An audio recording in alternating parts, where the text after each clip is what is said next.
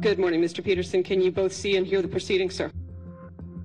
Yes, I can. Thank you. Convicted murderer Scott Peterson appearing virtually in court today for the first time since his case was taken on by the Los Angeles Innocence Project. We spent a lot of time trying to suss out what, frankly, are very alarming deficiencies in the discovery that was provided to the defense at the time of trial. The 51-year-old zooming in from Mule Creek State Prison with a striking new look, his hair pulled back into a ponytail, listening in as his new legal team made their first public arguments after filing a bombshell motion. Mr. Peterson has been waiting 20 years to find some of these police reports and audio recordings and video recordings that should have been provided. Peterson's lawyers insisting he did not kill his 8.5-month pregnant wife Linsey and their unborn child, and says new and overlooked evidence could exonerate him.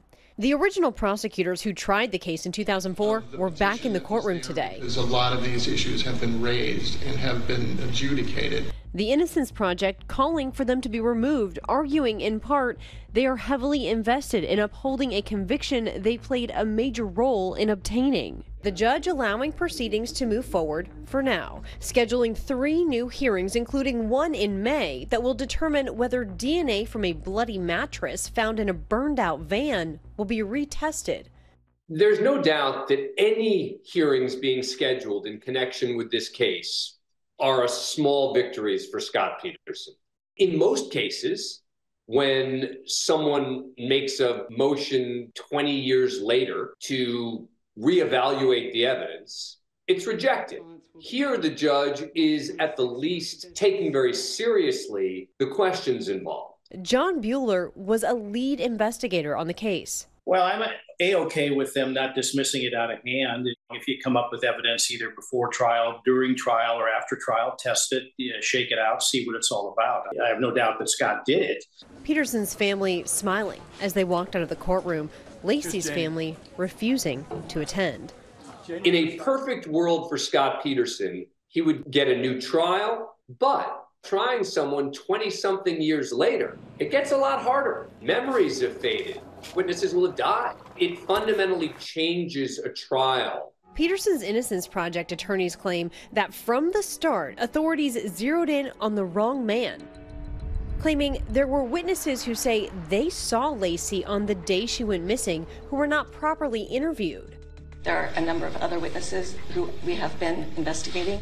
They also claim a burglary across the street from the Peterson home happened on the same day Linsey went missing and was not fully investigated. Their allegation here is that some witnesses believed that Linsey Peterson interrupted that burglary and then she was killed because of it by those who were involved in it.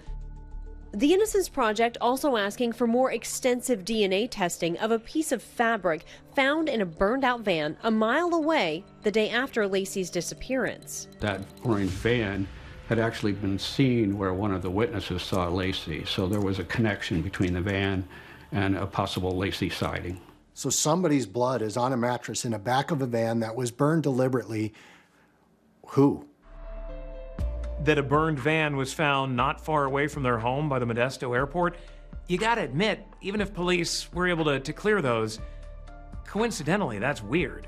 Former Modesto fire inspector Brian Spatulski responded to that burned-out van on Christmas morning, the day after Linsey went missing. There was a stain back there that presented as a rust-colored stain. Spatulski says that he and the Modesto Police Department tested the mattress, and it came up positive for human blood. I don't know that I was tying the moment to Linsey.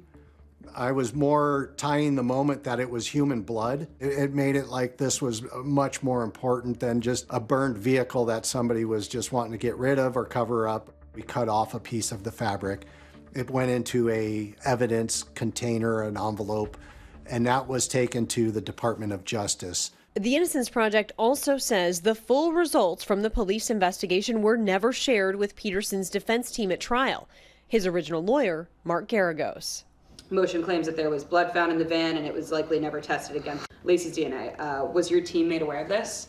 Not in real time, no. And by the way, we were getting dumped discovery literally while we were trying the case. I was never contacted, and I don't want to point fingers at anybody, but it definitely was an important piece of evidence that needs to be addressed. The mattress samples were tested in 2019 at the request of Peterson's defense team, but results were inconclusive, and the Innocence Project wants them tested again. The Innocence Project, who are experts on DNA, thinks that better samples can be taken, and there are different procedures and newer scientific methods that may be able to sequence that DNA to determine whether it's associated with a crime. If Lainey's DNA is in that van, then the case is over. The judge today is scheduling a date in May to decide whether or not they will retest those samples for DNA. If that happens, that's a big win for Scott Peterson. I have no doubt that Scott did it, and I have no doubt that if they do repetitive testing on the blood that was found in that mattress from the burned out van, that it's not going to reveal anything that has anything whatsoever to do with the Peterson case. Peterson has repeatedly appealed for a new trial, so far with no success. But his death sentence was overturned to life in prison after the California Supreme Court ruled that his jury was improperly screened for bias against the death penalty. Peterson has always maintained he did not kill his wife. This is a brutal thing for Lainey's family and her friends to have to go through every couple of years when they come up with some new idea. It just dredges up these feelings of tragedy, loss. In a statement after today's hearing, the Los Angeles Innocence Project stated that it was just the first step in a long process and that they will continue to present our case in court where it should be adjudicated. When Scott Peterson's death penalty was overturned, it was a big deal. But it seemed that was the end of the road. The fact that the judge is at least taking this seriously offers a glimmer of hope to the family of Scott Peterson. Our thanks to Kana.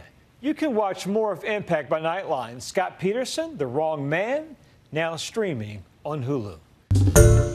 Hi everyone, George Stephanopoulos here. Thanks for checking out the ABC News YouTube channel. If you'd like to get more videos, show highlights, and watch live event coverage, click on the right over here to subscribe to our channel, and don't forget to download the ABC News app for breaking news alerts. Thanks for watching.